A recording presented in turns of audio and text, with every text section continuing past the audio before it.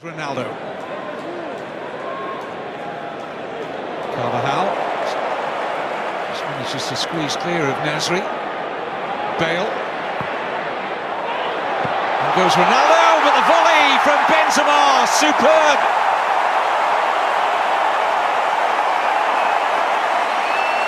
What a tidy finish and under pressure from Karim Benzema. First blood for Real Madrid. That's a brilliant finish. As the ball came in, Ronaldo was poised. Benzema makes a good run as well. But it all starts with a driving run from Carvajal, who escapes the attention of Nasri early on in that move. Drives towards the Manchester City back four, plays a well-timed pass to Gareth Bale, chooses, unusually, to cross with his right foot. Therefore the ball is swinging out. It's great connection from Benzema, great centre-forward play, no chance for Joe Hart. It really is a good goal from the Frenchman.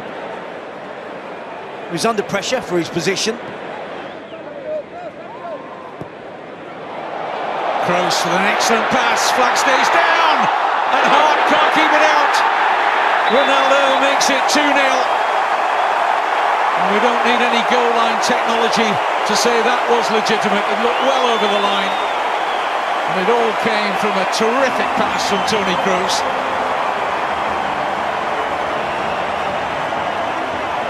Again, it's another well-worked goal from Real Madrid. This is better from them. Benzema takes up the position wide on the left. It allows Ronaldo to drift inside and play as a centre-forward. Makes the better of, in terms of movement, off of Kolarov. Great pass. He's clearly onside. Good first touch, just prods it goalwards. An admirable attempt from Joe Hart to make the save initially. The first one there. He tries to be sharp, tries to get back and clear it, but clearly over the line from Real Madrid's second. Certainly pleasing the home supporters who saw a 0-0 draw against Roma, and now 2 goals from Real Madrid. Season, and Real Madrid certainly suffered. Isco's corner, Pepe! 3-0 for Real Madrid, and it was just sheer hunger from Pepe. He felt that corner from Isco had his name written all over it. It did.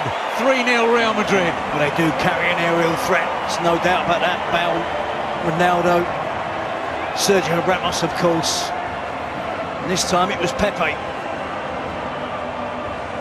He's not really being picked up. He finds himself pretty free. He picks up the flight of the cross into the box. From that range, he should score. That's exactly what he does. Anything with power, he's always going to get it past Joe Hart, the City goal. Isco with the out-swinging corner. It could have been Ramos as well. 2 players unmarked. But it's Pepe who gets there ahead of Ramos. It gives Real Madrid a convincing 3-goal lead. Clutch of Real Madrid players might have got there ahead of Pepe, and equally a clutch of Manchester City have something of a lifeline here with the last act of a first half in which they've been distinctly second best. Yaya Toure against Keylor Navas. Scores comfortably.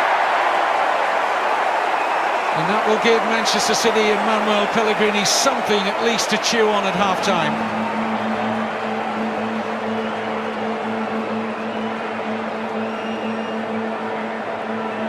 You can see here, Raheem Sterling controls it. And it bounces up and hits him on the left arm. Ramos is halfway through appealing for the handball and can't resist tapping the ball away with his hand. It was a handball by Ramos, it was a handball by Sterling, and it was outside the box. Somehow it's ended up in a... Not easy for a young player to break through at Real Madrid, is it, in that attacking position? Isco. Excellent cross, and a goal for Cheryshev. All too easy. Manchester City found wanting from a defensive point of view again, but as soon as he squared his defender up there, Isco, he looked like he was going to cause damage.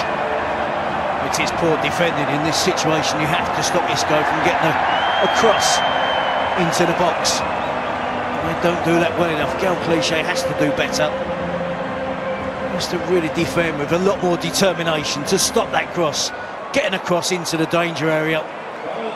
Cheryshev obliges with a tap-in at the far post. Good work from Isco, but certainly preventable from Manchester City's point of view. Sanya just loses Cheryshev at the far post, but the damage was done by Cliche.